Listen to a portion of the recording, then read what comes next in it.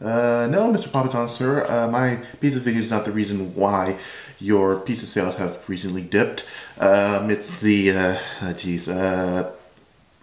it's the kneeling NFL players. Yeah, that's why.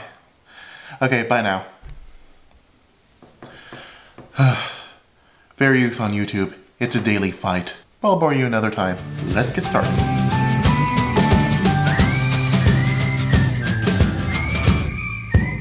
Answer me this. Have you ever tried or made homemade chocolate chip cookies? Bit into one expecting heavenly lusciousness, but instead got some awful cracker-like crunch?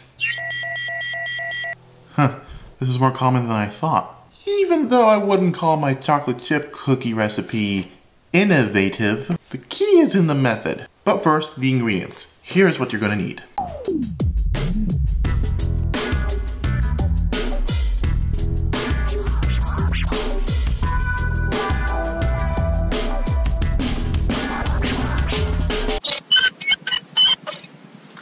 Do you like my little skateboard dolly? That's the power of love. That's the power of love. We're gonna make the dough in the stand mixer with the paddle attachment. Now let's crack in our 2 eggs. Mix them on medium-low.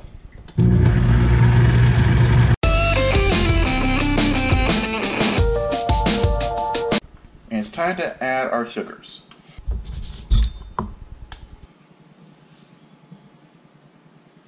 Mix on medium-low.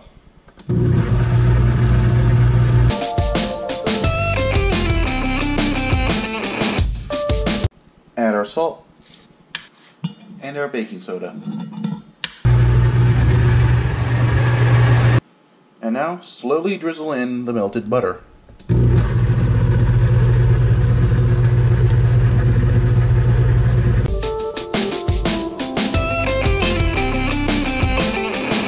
Turn the mixer to low and slowly add our flour.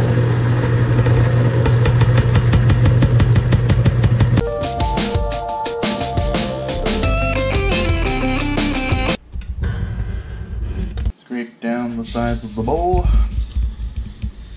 and add the chocolate chips.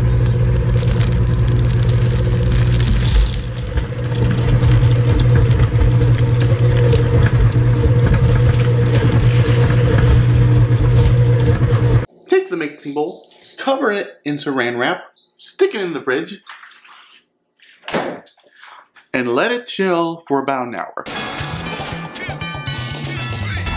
Now, before we take the dough out of the fridge, preheat the oven to 375 degrees. Do you live in a country where women are considered the personal property of their husbands? Well, the number you're looking for is 190 degrees Celsius. Now grab 2 aluminum half baking sheets and line them with parchment paper.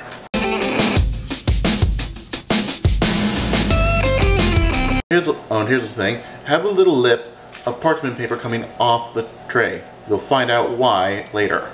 And get yourself a cooling rack and set it aside for later. Next, grab yourself an ice cream scoop. That's about 2 to 3 tablespoons in size.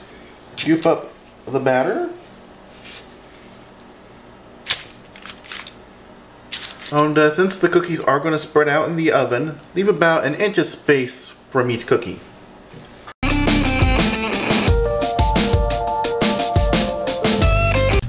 Stick our cookies in the middle of our 375 degree oven.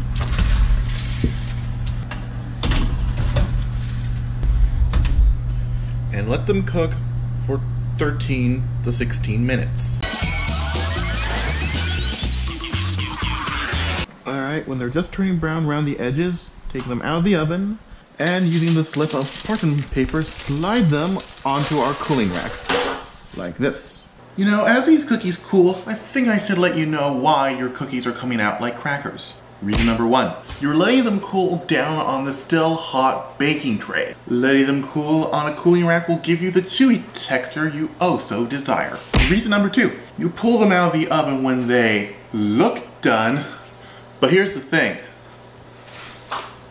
they're still cooking. By the time they cool down, they become those crackers I warned you about. So, to summarize, take them out of the oven a bit sooner than you think, immediately put them on cooling racks, and let them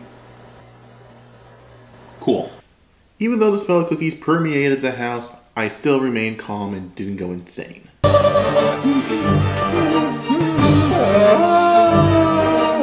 Well, I didn't go insane. This has been Jay's Cuttin Kitchen. I'm CRJ, making cooking fun, and meaning it this time.